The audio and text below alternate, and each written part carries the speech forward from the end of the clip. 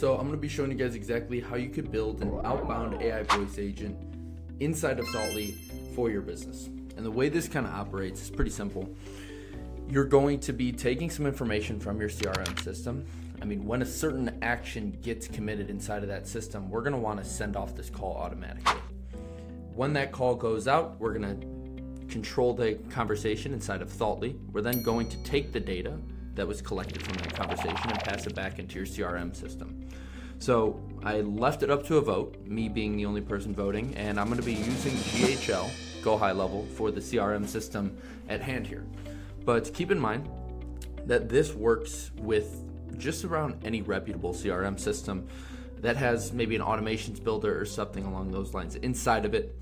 So with that, I'm going to jump on to Saltly real quick. We'll start building the agents.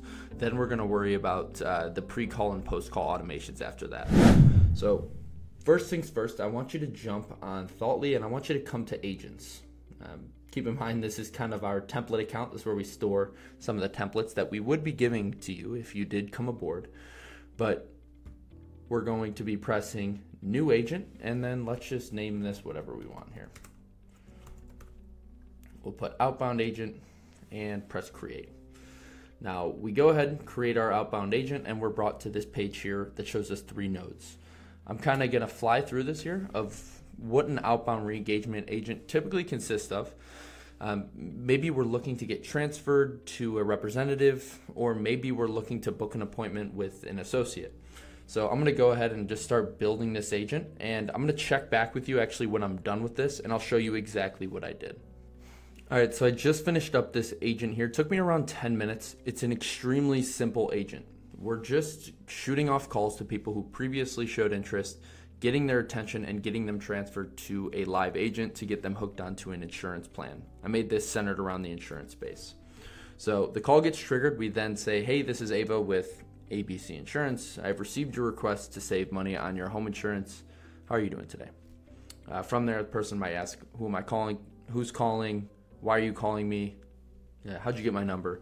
Whatever it might be, keep in mind the agent is smart enough to detect that and answer the questions accordingly to lower the person's guard. But we're inevitably trying to get to this node here to say, can I transfer you to a licensed agent? We do this through a couple of different outcomes.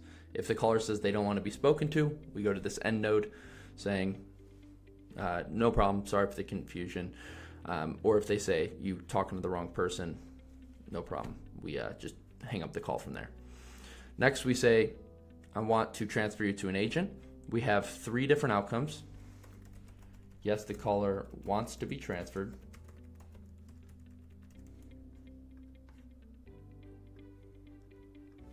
No, it's not a good time, and caller is not interested and does not want to be called. If they do not want to be called, we simply hang up the call saying, hey, apologize, and I'll send you an email. You can get back to us whenever. Now, if the person wants to call back later, we just double down here through another message node where we say, it takes just a couple of minutes. Can we get you connected now? If not, we could schedule a call back. We could also put a prompt node here, just being like, tell the caller that it only takes a few minutes and we could get them connected real quick, or we could schedule a call back. So you could do a message or a prompt node. I like message nodes because it kind of conceptualizes it and helps the conversation move further how I want it to be said. But we're really trying to get to this node here. When the person agrees to be transferred, we're going to say, we do need you to have your renewal declaration pages handy to make sure that we could give you the savings you deserve. Now, we make sure that they have them available right now. If they don't, no problem. Licensed agent will assist you in obtaining them and determining your savings.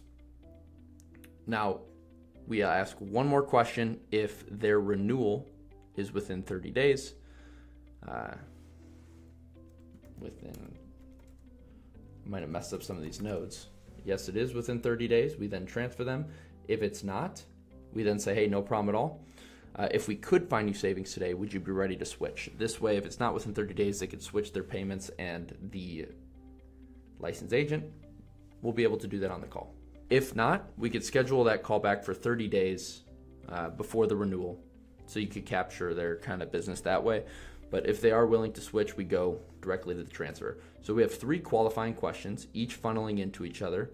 And this last one here, if they're not qualified again, we just say, hey, we'll schedule a call back within that 30-day period.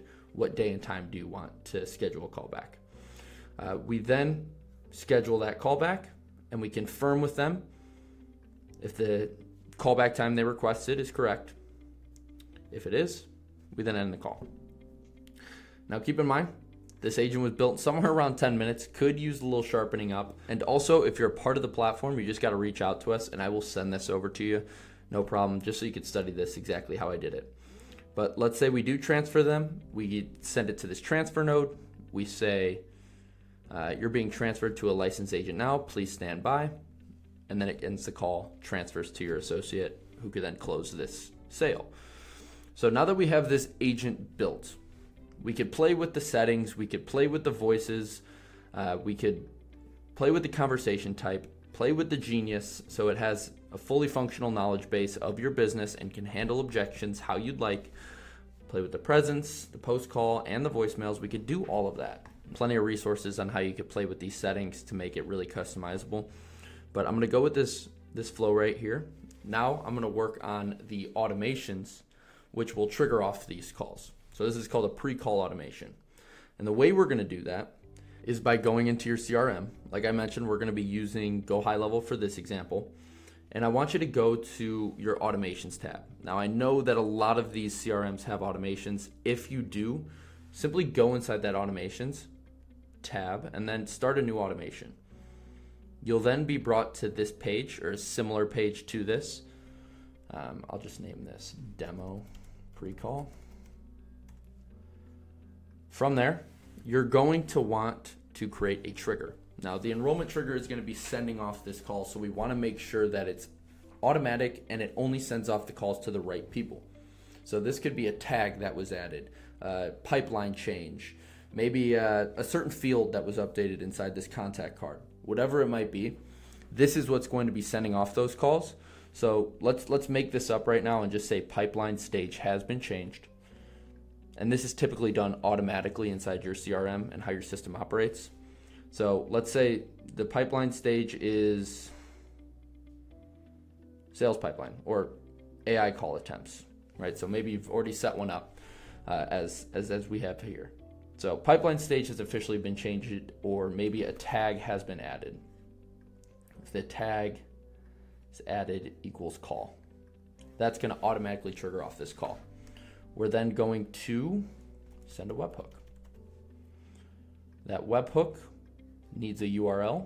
So what we're going to do is we're going to jump back to Thoughtly, jump in the automations, create a new automation, and look up webhook.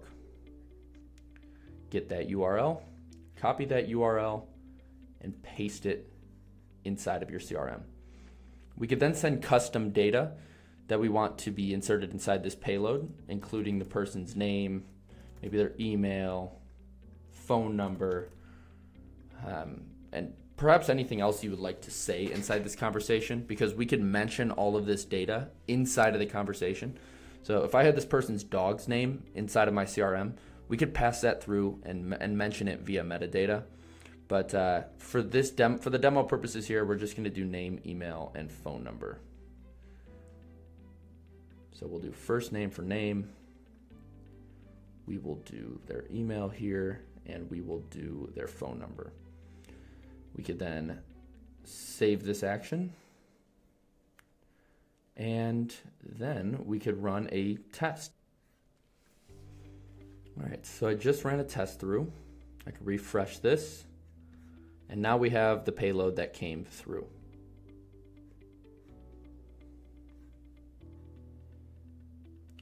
Now we take this payload, and we're going to want to create or update a contact inside of Thoughtly by connecting this action called create or update contact and then putting in the designated information. So we have, where is it?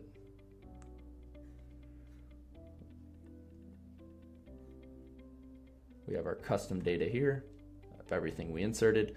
Keep in mind this payload is massive, but you can make it more condensed. This will do just fine though. And then we'll put the phone number here as well. We could also put the email, but I'm actually just going to skip that for this demo purpose.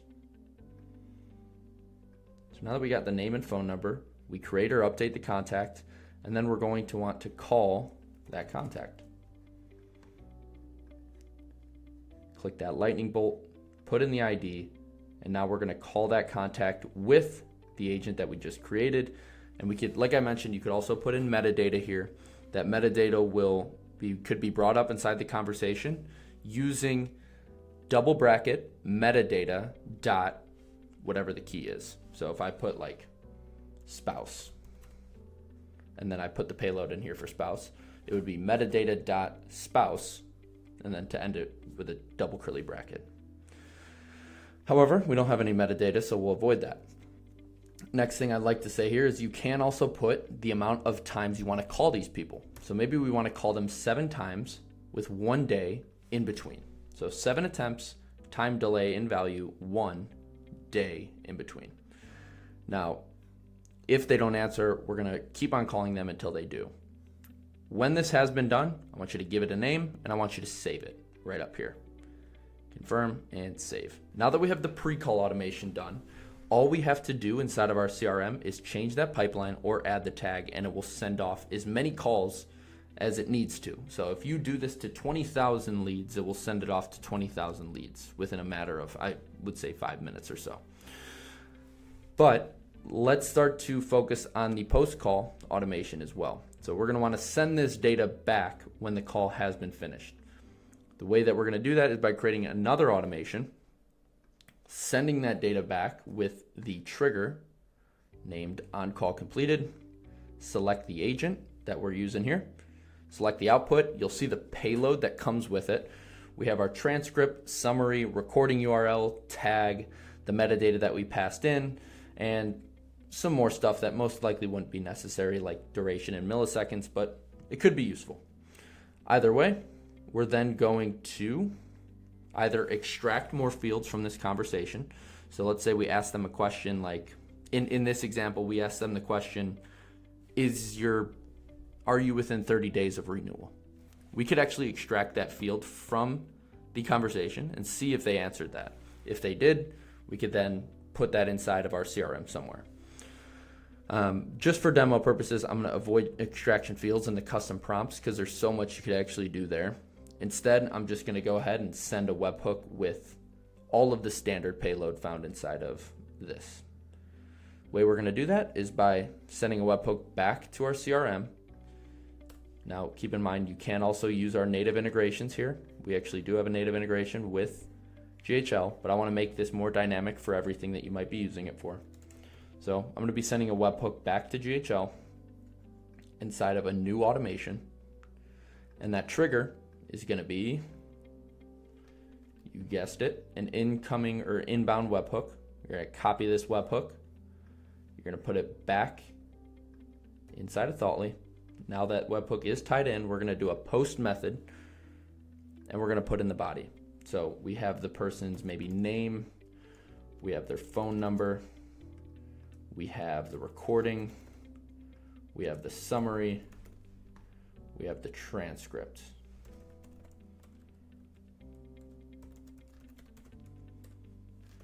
And we also have the tag for how the conversation did go. You could do that directly through the platform, or you could do it with a custom prompt before this webhook.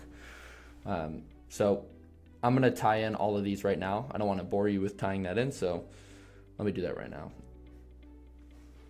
All right, so now that that has been done, we have all the information that's tied in, getting sent through the body of the webhook. We're then going to press generate, and it's going to send that payload over to our CRM. We'll fetch the examples, and you can see it right here. Now we have all that information. So from there, we're going to create or update the contact that we just called via the, let's do phone number, or we could even do the name, but let's do phone number as the search. So it's going to query this contact and see if it does exist. We're going to do that with the phone number. We're also going to pass through the recording, so we could put that call recording inside of our custom fields inside of our CRM. That'll be right here. You could also do transcript, Once again, these have to be custom fields that you've inputted previously. The summary and the tags. Call summary. All right, so now that we have this payload going to the designated fields, I'll pretty much run through what's going on here. We're getting the webhook caught in.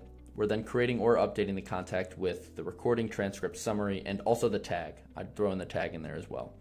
Keep in mind, these have to be custom fields that you've made previously inside your CRM, and now we're kind of just connecting them from Thoughtly. We can also make the tags change. We could do so much more. But once the data is in here, we then pass through our data via post-call automations. We could actually do the call attempts it's on as well, how many times that we have called them. We would do that via another automation inside your CRM, but I would save that for a later video. I'm going to name this post-call action, post-call automation, save it, and publish it. So now we have our trigger that's going to trigger off these calls. We have our agent that's going to make these calls, and now we have our post-call automation that's going to send everything back. Now is going to come time where you're going to play a little bit with your system so you could calculate exactly how many calls you've had, what are the tags, how are the conversations going, so you could view these analytics inside your CRM. When you do this, and once you kind of create a dashboard for yourself, whatever CRM you are using, it should look something like this. So you could see exactly how many tags and how many recordings you're receiving each day, and that'll be how many calls that have been made. So you can see here we got 548 calls. We have the statuses, the tags that I mentioned to you. These are the analytics we're seeing. We have the amount of times that we've called each one of these leads and kind of which funnel is in which. The tags in a different view here, so you could see how many are no answer, not interested, call back, do not contact, or transferred. This allows you to kind of take all the information that was put inside of Thoughtly. As I mentioned, we're not going to be viewing the analytics inside of there. We're going to be viewing it inside of something we already use. So you could build something like this with a couple of automations and a couple of clicks on the mouse to build a new dashboard inside your CRM. Now you could view everything here of how everything's performing. And this will happen autonomously. Thousands of calls could be triggered a day, and you could wake up the next morning and notice that you triggered off 548 calls and that you booked 30 appointments in the last 30 days with your AI voice agent. So I hope that this was helpful in the way that you kind of comprehend outbound AI agents. One thing I will leave you with is that outbound cold calling with AI voice agents is illegal. So do keep in mind that all of your leads have to be opted in if you do want to run these campaigns. Opted in means that they've provided consent on your website, just showing that they do consent to a call. If you have that consent, you then could give them a call with your AI voice agent and re-engage them into your services. So with that, that's building an AI voice agent campaign for outbound calls. I hope that this was helpful for you guys.